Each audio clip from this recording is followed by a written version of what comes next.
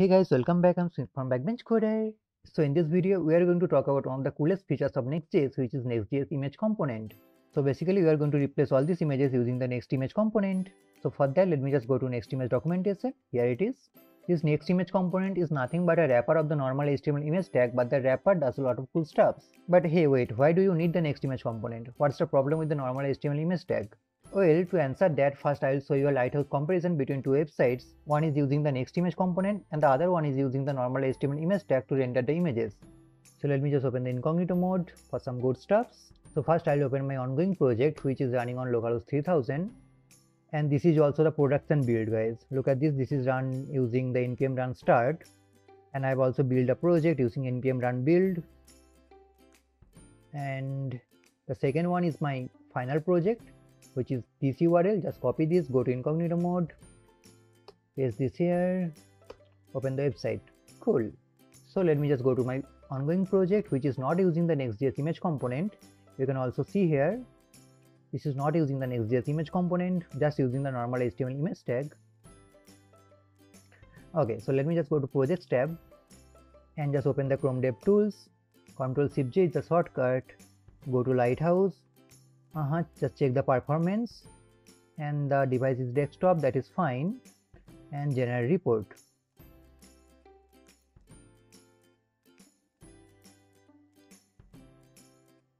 Look at this, the performance is 87. And where can I improve? I can improve on the images. Look at this, the opportunity properly size images, so we can improve that. And then the images elements do not have the explicit width and the height. My dog is barking. Okay, so this one is the project which is not using the Next.js image component. And now just go to my final project, go to the projects tab, just open the DevTools and go to Lighthouse and generate report for the performance, and the device is desktop. Okay, so this website is rendering all these images using the Next.js image component, except this image, the sidebar image, this one. This image is not using the Next.js image component because I was lazy. Okay, that's the only reason. And now click on generate report.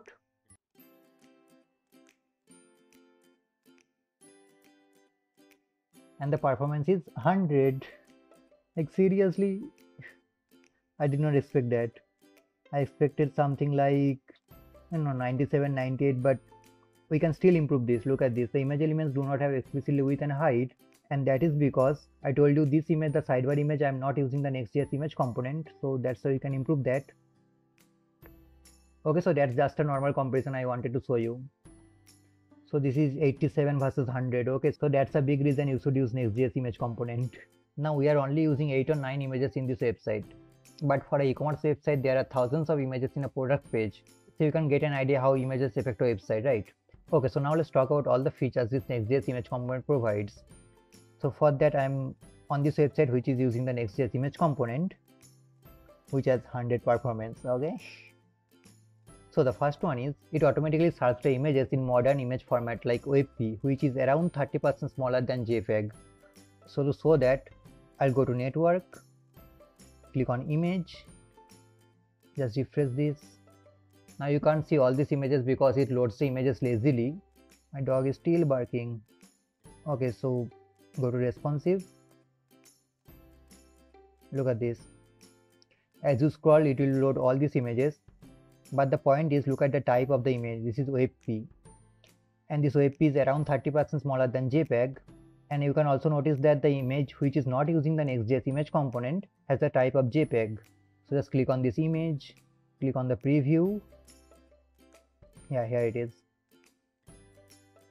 Look at the type, it is image/WebP. Okay, so that's one feature of Next.js image component. The next one is it automatically optimizes the images on demand. So if you just open this website in a mobile screen, let me show you. Just click on this responsive drop down and click on Moto G4. Refresh the page and click on an image. Look at the width of the image. This is, go to headers, go to headers, and the width of the image is 1200, right? And now just go to something like iPhone, iPad Pro, refresh the page and then click on an image. Look at the width of the image. This is 2048. So Next.js automatically optimizes the images based on the screen size. The third feature is it lazy loads the images. So what I mean by that is it loads the images only when a certain threshold is reached. So let me show you. I have already shown that, by the way. And look at this. In this viewport I have only these images which is not using the Next.js image component. So let me just scroll down. So let me just scroll and look at this. I have these two images, right? So just refresh the page. You can see I have only two images, and as you scroll, as it comes into our viewport, it will load all these images. Cool. So that's a much needed feature we want. You can also vary the quality of the images. So you can see that, click on an image, go to headers and look at this Q. Q means quality, and the default quality is 75. You can also see in your documentation. Here inside this documentation, you can see the quality. Here is the quality of the optimized image, an integer between 1 and 100. 100 is the best and the default is 75. So I'm going to play with all of this, but the question is, how does the Next.js image component optimize the images? So basically behind the scene it uses the source set. Click on an image, click on the image, nice, go to elements and look at the source set. It loads around 8 or 9 variants of the images. This is the source set, 1, 2, 3, 4, 5, 6, 7, 8, 9. Look at the width of the images. So which one is perfect? It will shift the images to the source. That's it. Behind the scene it uses the Next.js Vercel CDN, but you can definitely change the CDN. You can use the Cloudinary CDN or whatever CDN you want to use. I love Next.js, by the way. So enough theory, now just go to practical. Okay, so just open your code editor and go to projects card, which is using the image. So first I replace this image with the next image. So for that we need to import the Next.js image component. So import image from next/image. Cool. Save this. That's it. Now just go to this image. You can just keep a copy of this for the reference. Just let me duplicate that and comment this out. Cool. Just replace this image using the image with the capital image. Okay. Source is source, alt is all, that is same, cause I told you that this is only a wrapper of the normal HTML image tag. So this will just forward all these properties. Okay. You can also set a class, that is fine. On click, set show detail, that is fine. But here you need to set a width and a height. Width is around 300 pixel and the height is around 150. Save this and just refresh the page. Go to localhost 3000, refresh the page and look at this. This is using the Next.js image component. I can prove that. Go to DevTools. Red, where this is red, why this is red? What? I am using width and height. Just give it a refresh. Yeah, cool. Go to network. Look at this. The type of the image is WebP. It means it is using the Next.js image component. That is great. Now let's talk about the layout. So just go to Next.js image documentation. Here you can pass 4 layouts, which are here it is: fixed, intrinsic, responsive and fill. By default this is intrinsic. Intrinsic means the image will scale the dimension down for the smaller viewports but maintain the original dimension for the larger viewport. What I mean by that is, look at this. This is for the mobile screen, right? So let me just click on the responsive. Here it is. Look at the size of the image. So for the larger screen it will not maintain the height and the width, but for the smaller screen it will maintain the aspect ratio. Look at this. But to solve that we can use the responsiveness. So inside this layout you can pass the responsive. Here it is. So let's pass that and pass responsive. Great. Save this. I guess I'm done with the incognito mode. So just close this incognito mode. Localhost 3000. Now let's check the responsiveness of the image. Look at this. It will maintain the height and the width. Great. Now you might ask that what is the point of using the width and the height when you are using the responsive. Well, Next.js says that you need to provide that because setting the size of the image component helps Next.js to determine the initial size of the internal responsive container. So that's why you need to pass the width and the height. Cool. And then we can pass fix, which is just fix, does not give a fuck about the responsiveness. Look at this. Check the responsiveness. Look at this. This is fixed. It does not care. And then the fourth one is we can pass fill. Now this fill will maintain the size of the parent container. So for this fill you don't need to pass the width and the height.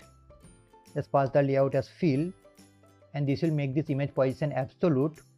So just save this. So it will take the height and the width of the relative parent. And what is my relative parent? For that, let me just go to projects page.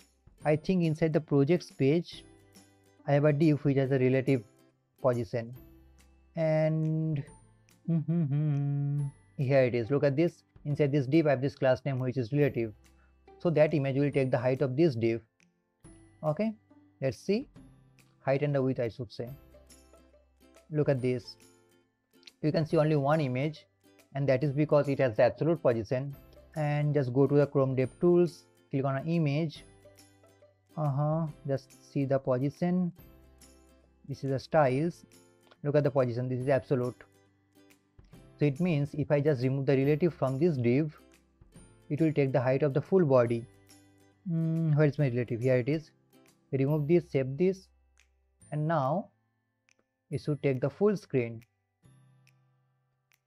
Let it load. Here it is. This is great, huh? Let me also show you the quality.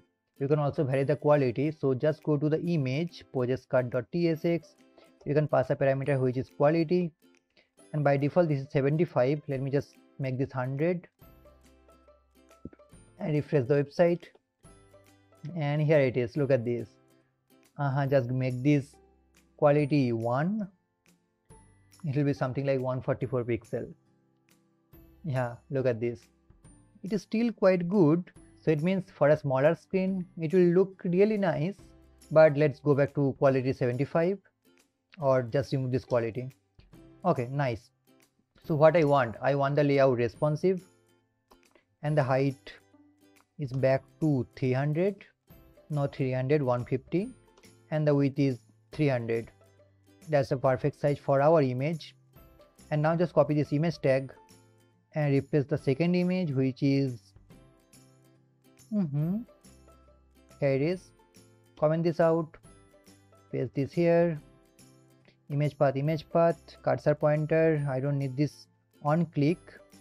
I also don't need this class name. That's it. Save this and just go to projects.tsx and just make this relative again. Refresh the website. Great, click on an image. Nice. Yeah, quite good. Now let's replace this image, the sidebar image. So for that, just copy the image tag, go to projects.tsx. I don't need to copy. Just go to sidebar.tsx. Just import the image from next image. So import image from next/image. Cool. Make this capital image. Okay, source is same. I am going to get an error for this source. I want to show you that. Class name width 32, height 32, that is fine. Actually that is not fine. I need to set the height and the width explicitly. So the height is 128 pixel, right? So height is 128 pixel. Width is, you don't need to pass the pixel, but I want to pass that. I don't know why. And then the layout is, in this case intrinsic is better, because I don't really want this to be responsive, and by default this is intrinsic, so it does not really matter. Width and height, I don't need that. Save this and let's see an error. Refresh the page. Here it is. So the error is invalid source property. It says that to enable image optimization for images hosted on an external website, you need to include the domain in next.config file. With that file, Next.js will know that which domains are allowed to be optimized. So in this case, we need to specify the sumit.netlify.app domain. So let's do it. Here is an example of Next.js config file. So just click on this link. Here it is. So just copy this, go to your root, and inside your root create a new file which is called next.config.js, config.js, and paste this here. Nice. So you need to include the domain. For that, just remove this assets.example.com. So just put your external domains here. That's it. That's what you need to do. So just restart the server. Oh, this is not next. This is next. My bad. I'm a god of typo. Cool. Found a change in nextjs.config file. You need to restart the server. Okay, no problem.